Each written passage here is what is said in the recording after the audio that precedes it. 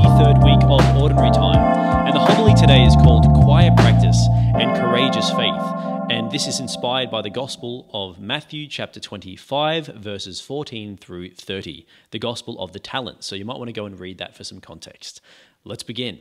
In my second year of the seminary, I was caught by the choir master singing Disney songs to myself while washing up dishes in the kitchen. More specifically, it was A Whole New World from the Aladdin soundtrack, one of my favourite songs. Now, when he heard me, he said, "Sam, you can actually hold a note. We're going to need you to join the Schola," that is the seminary choir. Now, I laughed at this suggestion thinking he was joking, but he said, "No, seriously, Sam, this isn't really an option. We're going to see you on Tuesday for practice, or you can explain your non-attendance to the rector." So that was that. Now, just for context here, prior to the seminary, I had basically never sung in front of anyone ever. I had never done lessons. I don't know how to read music. Basically, I had no idea what I was doing in a choir context. Now, for several months, I was so scared of making a fool of myself that whenever I was rostered on to sing something solo, whether it be the psalm or an entrance antiphon or anything simple like that, I would mysteriously start feeling unwell, and I would ask another seminarian to take my place. The truth was, at this time, I never believed that my voice was good enough for the seminary schola. Eventually, however, the day had to come where I ran out of excuses. I was rostered to sing the psalm at Mass on this particular Sunday. I approached the lectern, I was sweating profusely, and I was shaking. My hands were shaking like a leaf. The organist played me in so beautifully. I opened my mouth, and out came the single highest note I have ever sung, and way out of key. Now, the organist immediately stopped playing, the seminarians and the priests on the sanctuary lost it, and my face went from this white to a deep purple in 2 seconds flat. Every single fear of mine was realized in a single moment. Now, I realize that this doesn't sound like an inspiring story, but after that particular Mass, the choir master came up to me, and after making, obviously, a few very well-deserved jokes, he congratulated me on having the courage to give the singing a go, to try to get up there and sing in public. He said, "Look, we all make mistakes, and to be honest, you made a mistake today, but don't forget, you were chosen for the Schola for a reason, and you owe it to this community to keep going." So despite my spectacular failure, the encouragement that I received helped me push past the fear and keep trying to sing. Now, even after 6 years, I think it was 2017 that happened, I still can't read music, but I do sing the best that I can, especially in Mass, for the glory of God and for the community of the church. Now, in the Gospel today, we hear this parable of the talents. Now, these are, of course, not literal talents like singing, painting, gaming, sport, or whatever. Rather, it's referring to a unit of weight that was used to measure precious metals, and it equated to about 35 kilos or so. So if that is gold we're talking about, each of these talents was worth about $3.5 million.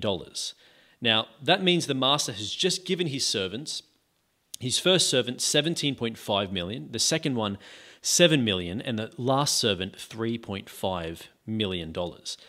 Now, this is a ridiculous amount of money to be entrusting to servants. Now, even the servant who only had the one talent, it's not as if he's dealing with chump change here. He's got an extraordinary responsibility given to him by his master, and they're all entrusted with this treasure to do something valuable with it. Now, when the master returns to check on his investment, servants 1 and 2 have doubled their capital. And he says to each of them, "Well done, good and faithful servants. You have shown that you can be faithful in small things. I will entrust you with greater. Come and join in your master's happiness." Now, immediately we notice that this massive amount of money, this millions of dollars, is considered by the master a small thing. Now, that tells us something. In other words, I think Jesus is trying to tell us that extraordinary wealth is like nothing when compared to the soul who loves God, both in this life and in eternity with God in heaven. Now, these servants, they're considered to be faithful because they took this invaluable gift of their master, which is beyond anything they could have possibly earned for themselves, and they put it to the best possible use. They courageously used their gift, and they received back twice in return. Now, I think that this parable of the talents is a beautiful image, or a symbol almost, of sanctifying grace. See, as Christians, we receive this grace in baptism. It is an unmerited gift from God. And like the talents in the parable, it is beyond anything that we ourselves could earn or deserve.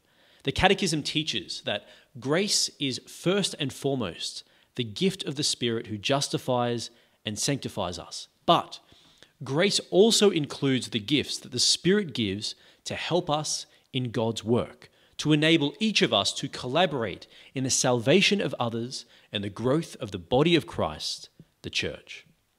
Now, when we respond faithfully to these graces, to the grace that God gives us through daily relationship with God in prayer, through loving our neighbor in our charitable works, in our regular reception of the sacraments, especially the Eucharist and confession, then like the talents, the graces we receive begin to grow and even double.